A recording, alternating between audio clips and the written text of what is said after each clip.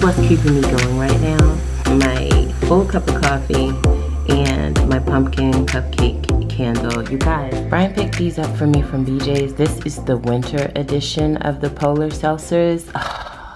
These are so good. Trying to focus. I drew out a little bit of my plans on this one here. But it was really messy, and you guys know that, you know, I'm not a huge fan of messy. So I'm just going to go ahead and recopy it over here and then make whatever adjustments or changes that I need to make. It is a Sunday planning time, and I am so not motivated, but my house is completely quiet and I'm giving myself a time limit and I need to get it done. So I haven't moved on to my next unit study just yet because I don't know, school always works out so much more smoothly in my head and in my heart if I actually put my plans down on my papers.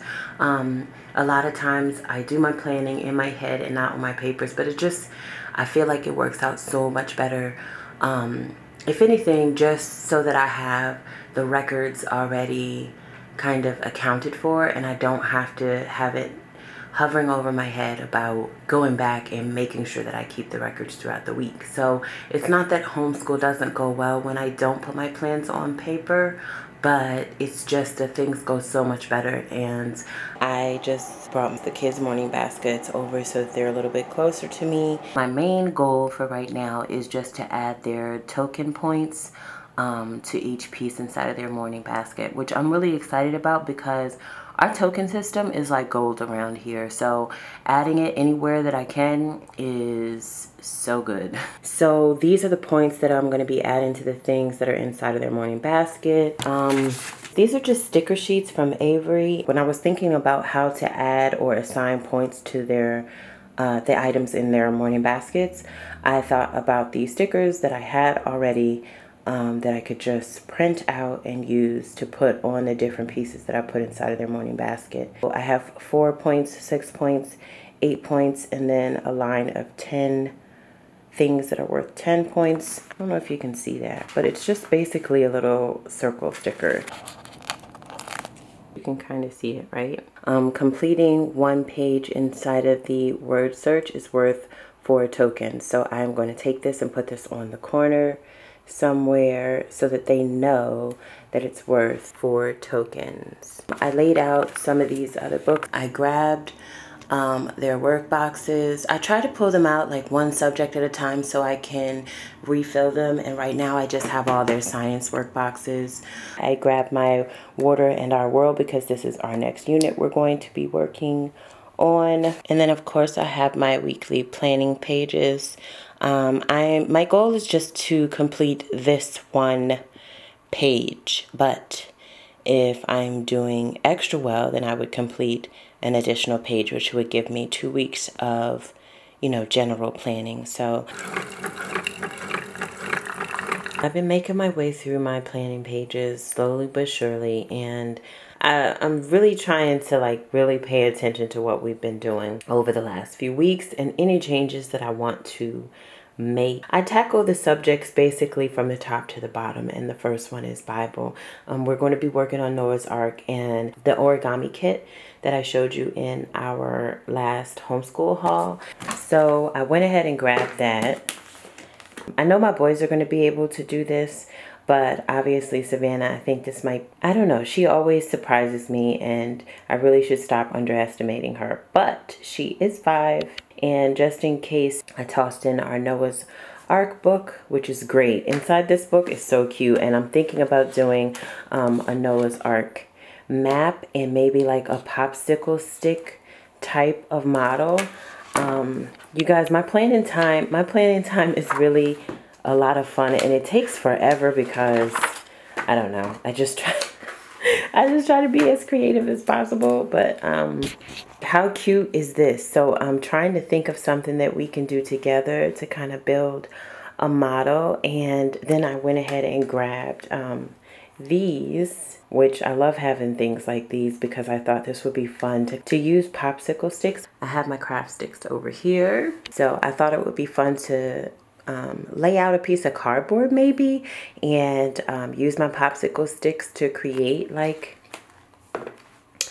a model, something like this one inside of that book, and then use our little animals to kind of sort through and put inside of the arc. I thought that would be kind of fun, hands-on for us to all do together. And then it's perfect because I think I'm going to go ahead and join this with the Noah's Ark lesson inside of our history from the good and the beautiful. Okay, that is over here. Yeah, right here. We've done this lesson before, but I have no problem with going back to it. And also, I switched over with the new Student Explorers. So last year we did the Student Explorer for grades 1 through 3, and I'll probably still use that same one for Savannah, but we moved over to the Student Explorer for grades 4 through 6. So I think the activities are going to be slightly different, which is nice. So that should work out really nicely. So now I started working on language arts and reading. I'm trying to assess how things have been going with language arts and reading, and this is our book year, so that has been going amazingly. We are still working through the Wild Robot, but it has taken some time because we've just really been reading lots. I mean, we've been having a lot of fun with our read aloud time, and the kids have been breezing through their quiet reading time books, so we kind of took our time through this one and probably missed a couple days, but we should be finished with this soon. I have been doing level K and the pre-K with Savannah, and I think that that is too slow. I think our book year reading time has really just catapulted her into like a whole new level as far as language arts is concerned. So I think that this is actually, I'm pretty sure that it's time for me to just kind of completely move her up. So we're going to do level K, and then I went and grabbed my printed out version of level 1, which is another reason why I absolutely adore The Good and the Beautiful, because I own level K and the pre-K level, but I was able to download level 1 and go ahead and get started in this one until I'm able to purchase, because this download is free on their website, which is amazing. And if I want to go ahead and purchase the hard copy, I can do that when it fits into my budget. So I continue on with level K because I don't want her to miss anything, and I don't think anything is wrong with just moving along and, you know, reinforcing any concepts, and just making sure that we're not missing anything. But moving her on to the level 1, I think, is what we are going to choose to do, and it's going to be a good fit for her. As far as the boys are concerned, I have a 2nd grader and I have a 4th grader, and so we are working through level 3 together, which is right in the middle, and I get to adjust it as we move along based on, you know, the things that they're stronger in and the things that maybe they might be weaker in and need some more reinforcement. So this has been working out really well. We skipped around in level 4 last year, and this time I'm going to just go ahead and start from the beginning and work our way through. Normally in my planning pages, I just write down the lesson that we are starting with. I don't really write down goals of where I want to be. I just kind of add those along as we naturally move along throughout the lessons. Because how fast or slow we move through them doesn't matter to me. It just makes, you know, it matters to me that we are progressing. So what I'll do over here is pretty much just write down what we are starting off by working on. Poetry and idioms. So that's where we start, and that's all I write. And then as we move along, I will fill in, you know, how far we got. If we end up working on poetry and idioms for the rest of the week, that is absolutely fine with me. If we breeze through that and move on to something else, that's fine with me as well. So I'll fill that in as we go along. I will also be breaking out our handwriting books to get in a little bit of handwriting practice. We have not been working through these pages so far in our new school year, and that is because we've been doing so much writing to go along with our book year and all the reading that we're doing. So this is his language arts notebook, and this is anytime he wants to write any notes that he needs to remember as far as figurative language and things like that. He will write notes to himself in here. But this is some of what they have been working on, and they, oh my gosh, they so enjoy working on their stories in the morning. So because we've been doing so much writing in this form, I really haven't focused on filling out any of the handwriting sheets. But I think I'm going to go ahead and throw them in this week. I love their writing so much. So I think I am going to go ahead and throw in a little bit of handwriting practice this week. Maybe just print out a page or two and include it inside of their workbox, and they can finish it any day that they would like throughout the week. So I got these 2 pages laid out for the boys, and I'm going to put that in their work boxes. But for Savannah, I moved her on from the Good and the Beautiful handwriting to this one here. I picked this up from our Ollie's, and I really like these books.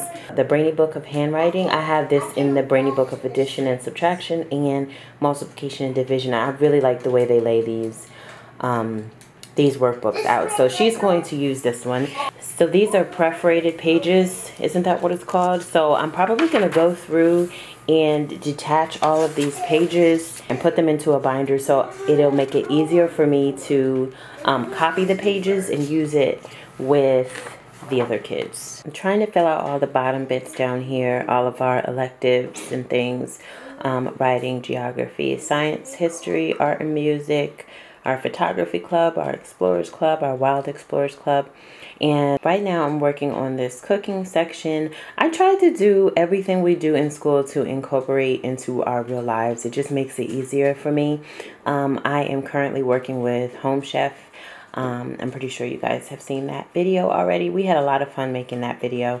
But for my cooking course, instead of running based on a curriculum, I just try to find as many ways possible as to incorporate it into our real life. So since we have the Home Chef meals, the kids are helping me make those meals, and then we use that as our little cooking class, and we just try to learn in our everyday life. In addition to that, my oldest son, Cameron, he is responsible for making breakfast in the morning. And as the weeks go along, I am trying to teach him how to make different things for breakfast. So this week we are going to be working on making eggs. I just went ahead and grabbed my farm anatomy book. I just try to find as many ways possible to incorporate these resources that I already have into our lessons and things. So I thought this would be a great addition because I know that it talks about the different pieces of equipment that you use on the farm, but also it covers the things that come from the farm. So I bookmarked this section here because I know that the recipe that we're going to be making from our Home Chef box includes some herbs, and I believe they are like basil and parsley and cilantro. So I thought this would be a good page to bookmark. And then I also bookmarked this section here about fresh eggs, since I'm going to be working with my oldest to make eggs in the morning. I thought this would be a good page to go to. But then also they have pages on like tomatoes, and I'm sure that's in one of my recipes and things. I'm really excited about that, you guys, because you get resources like this all the time and then you forget to use them.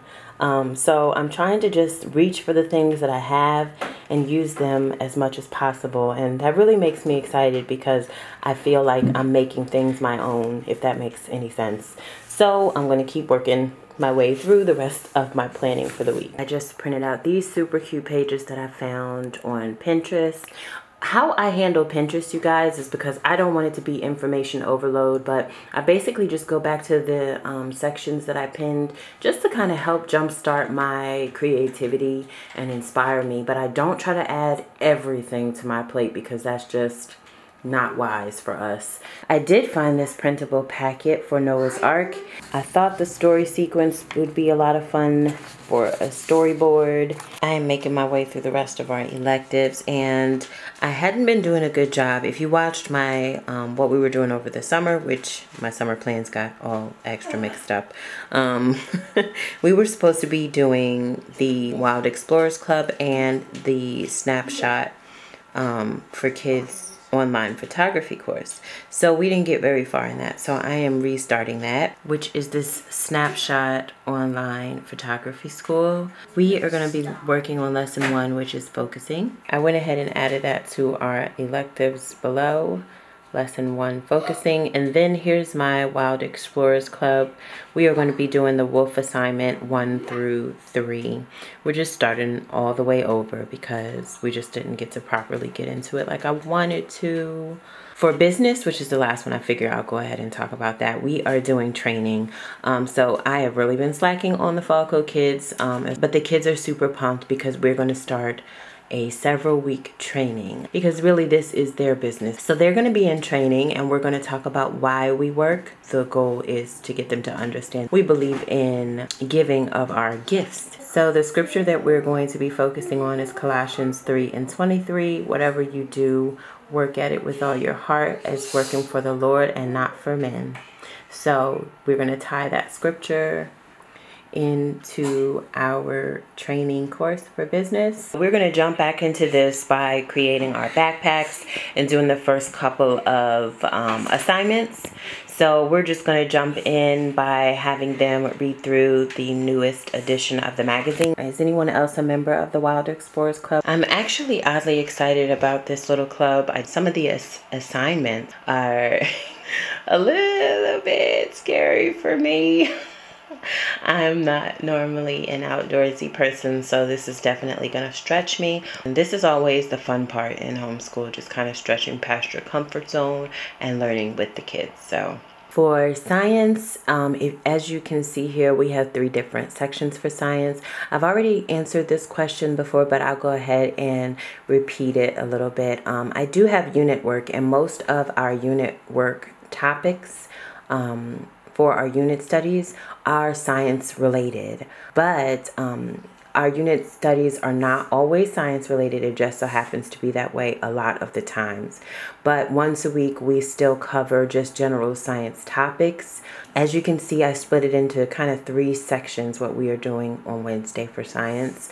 And that's because each section kind of corresponds to each individual child. So these are their science work boxes. This is actually the first time that I'm trying that out. Normally we do all of science together, and we're still going to be doing them together, but I just thought that it would be nice to have, like, I don't know, the beginning half of our science time for them to kind of do their individual studies, and at the end we can all come together and go over what we did individually and have that child kind of talk about what they learned. This workbox is for my oldest son. This is the Ada Twist Big Project Book for Stellar Scientists. He has to cover page 1 through 16. So he's going to be responsible for all of this and completing these little activities and filling out whatever needs to be filled out. And he's going to work his way all the way. This is page 10, 11, 12, 13. Well, no, my counting was all off, but you get the point. All the way up until this page. And then after he is finished, we'll all kind of come together. And he's responsible for telling us what he learned and kind of teaching us. This is like our student teacher portion of the day. So that's his. And then he has, of course, his notebook where he's going to write down all the things he felt like were important to kind of help him kind of teach his little lesson to us. Then I've had this for quite some time. This actually came with the first and only other curriculum set that I had used. So just really simple to go through, and she's really able to read this on her own now, which is nice, but I'll probably do it with her. They're just really simple little experiments with water. And then this last one, I know you guys have seen this before. Our Discover Kids Factivity book, Explore, Experiment, and Discover the World of Science. So we've worked our way through quite a bit of these, but like I said, we don't complete the activities inside of the book. We do them in our notebooks, which makes it really easy for us to do them again and again. So he's going to be working his way through this book as well. And then he has his notebook. As a general rule of thumb, we just pretty much will be starting from the beginning of the book again. But if there is something that's specific to what we are learning, he can just easily go to that page instead. I used to try to force them to stay on whatever I've assigned. I've learned that it really kills their sense of exploration and discovery because I can't think of any other words to describe it better than that. I try to go with what they're interested in overall, and most of the time, if it's something that we're already covering, they are drawn to those things anyway. But just in case it's something else, I try not to get in the way of that. Just as long as he's completing it, it doesn't matter to me the order in which he's completing them. It just matters that he completes them. So that's inside of his. So now I have math and my unit study left, and then I'll be all done. For math, what I use very heavily is IXL. I absolutely love IXL. The kids are loving IXL, and I'm going to do a totally separate video just kind of showing how we use it. But as a general rule of thumb, we basically have to work our way through at least 2 modules per subject, whatever subject we are covering, and that is our electronic work that we do, and how I switch off between giving my attention to the boys and giving my attention to Savannah. The greatest thing about IXL is that it will show me exactly how long they spent on their progress. It will show me how many questions they got wrong or right, and that is really helpful to me so I can go back and recap where I need to kind of step in. Grabbed our Osmo numbers, our Brainy book for addition and subtraction for Savannah, and I grabbed one workbox to kind of show you. He's got his math notebook,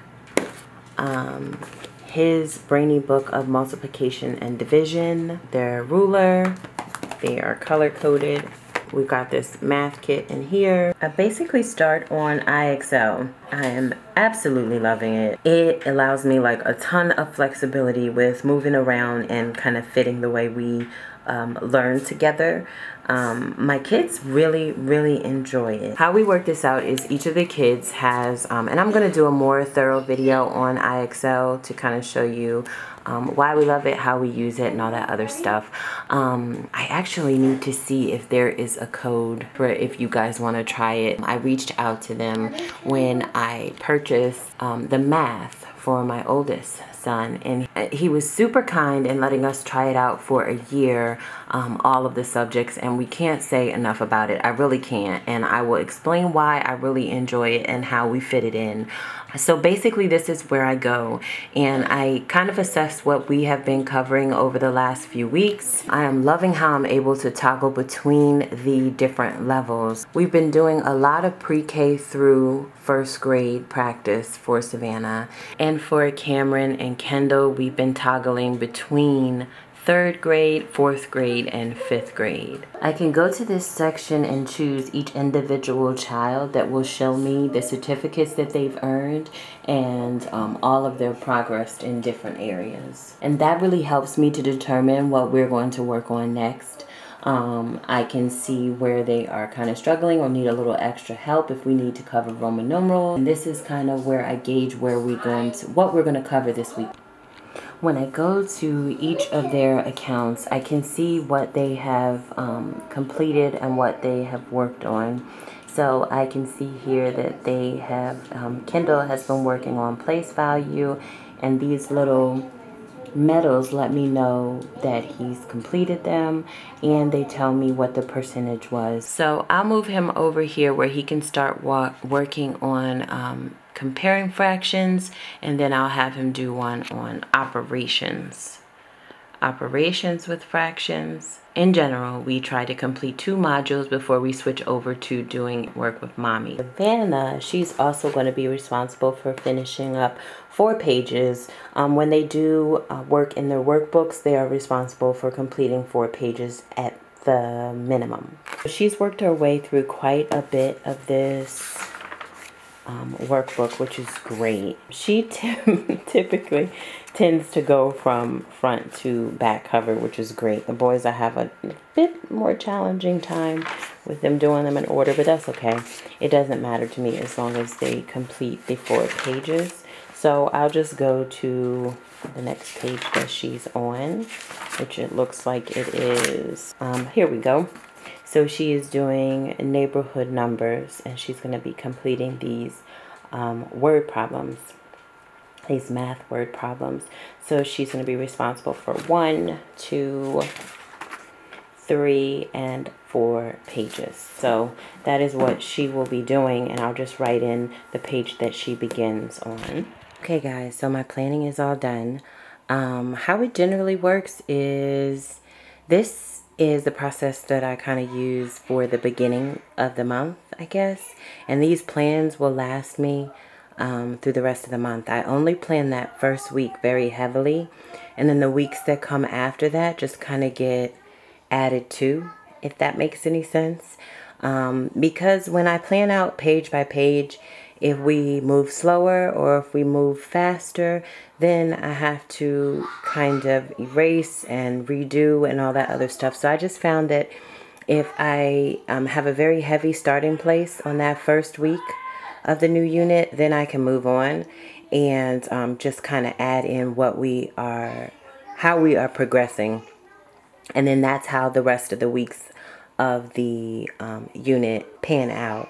So normally it's about 4 to 6 weeks, give or take. And so that was me talking you through my planning process. And now I'm going to wait to another day to get what I sketched out onto our chalk wall, to fill up their work boxes, to redo their spelling list for the week, just all of that list. It's basically down at the bottom there. I just wrinkled my page and I'm very upset about it. But basically everything that's down here is what I actually need to physically do. My chalk wall, my spelling words I need to print out, the whiteboard I need to write what I planned. I need to pick the next read aloud. I actually did that. I gave them a choice of 3 and they chose My Father's Dragon. That is my plan. So I will show you guys all of that process in another video. In the meantime, I kind of have to move on. I am packing up to head over to the grandparents' house, so we have to pack up their science things. We just throw these things into their book bag. They take their binder and whatever we're going to be working on. It is going to be a Wednesday, so it's a science day. So just their notebook, whatever they're using for science, and any of their tools. We also grab their pencil box just to make sure we have highlighters and dry erase markers and all that other stuff. So this is Kendall stuff he's taking. Yay, you made it all the way to the end. Thank you guys so much for watching. Please make sure to give this video a thumbs up if you enjoyed it, and make sure you are subscribed so that you get notified when we post again, and we will see you in our next video. Bye.